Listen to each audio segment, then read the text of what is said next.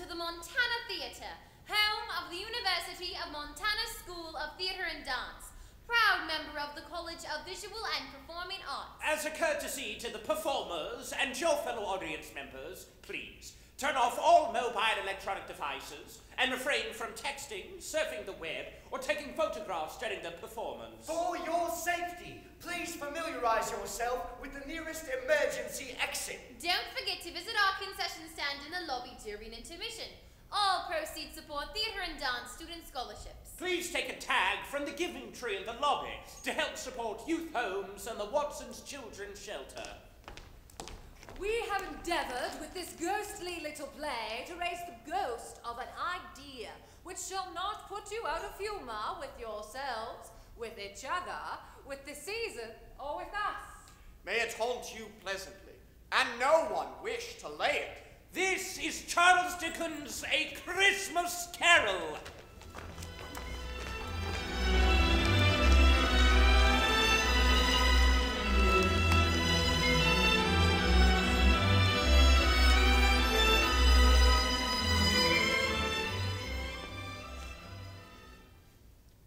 Marley is dead, to begin with. There is no doubt whatever about that. The register of his burial was signed by the clergyman, the clerk, the undertaker, and the chief mourner. Scrooge signed it, and Scrooge's name was good. Old Marley is dead as a doornail. Mine?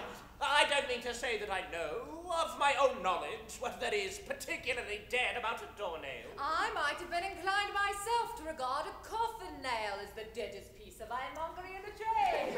You will therefore permit me to repeat emphatically that Marley is as dead as a doornail. Scrooge knows that he is dead. Scrooge and he were partners for I don't know how many years. Scrooge was his sole executor, his sole administrator, his sole assign, his sole residuary legatee, his sole friend, and sole mourner. And he was such an excellent man of business that on the very day of the funeral he solemnized it with an undoubted bargain of a deal. There is no doubt that Marley is dead. This must be distinctly understood, or nothing wonderful can come from the story we are about to relate. If we were not perfectly convinced that Hamlet's father died before the play began, there would be nothing more remarkable in his taking a stroll at night in an easterly wind upon his own ramparts than there would be in any other middle-aged gentleman rashly turning out after dark in a breezy spot. But Marley is dead. Scrooge never painted out old Marley's name. There it stood, years afterward, above the warehouse door. Scrooge and Marley! The firm was known as Scrooge and Marley. Sometimes people new to the business called Scrooge Scrooge, and sometimes Marley, but he answered to both names. It was all the same to him.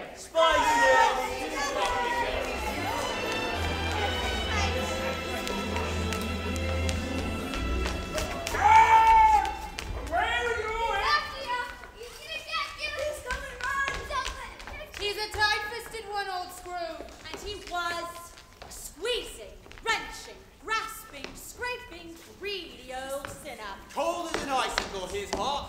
Just look how froze his features is. The rime on his head'll never melt. Oh, best to you, sir. Could you spare a halfpenny? I can spare your begging. I can spare your laziness. Away with you. I've no money for a handout. Nobody ever stopped him in the street to say, "My dear Scrooge, how are you? When will you come and see me?" The wind blows warm compared to Mr. Scrooge. True, his blood is frozen solid. His cold look will chill you in the dog days. And as poor Clark says, he don't thaw us off this 1 degree in the winter snows. Mr. Scrooge! Mr. Scrooge! Oh, it's you again. Young man, your contract debt allows for no late payment, nor extension on your loan. You were happy to sign? I'll be happy if you pay in full day after tomorrow, sir. Yes, Mr. Scrooge, but it's Christmas.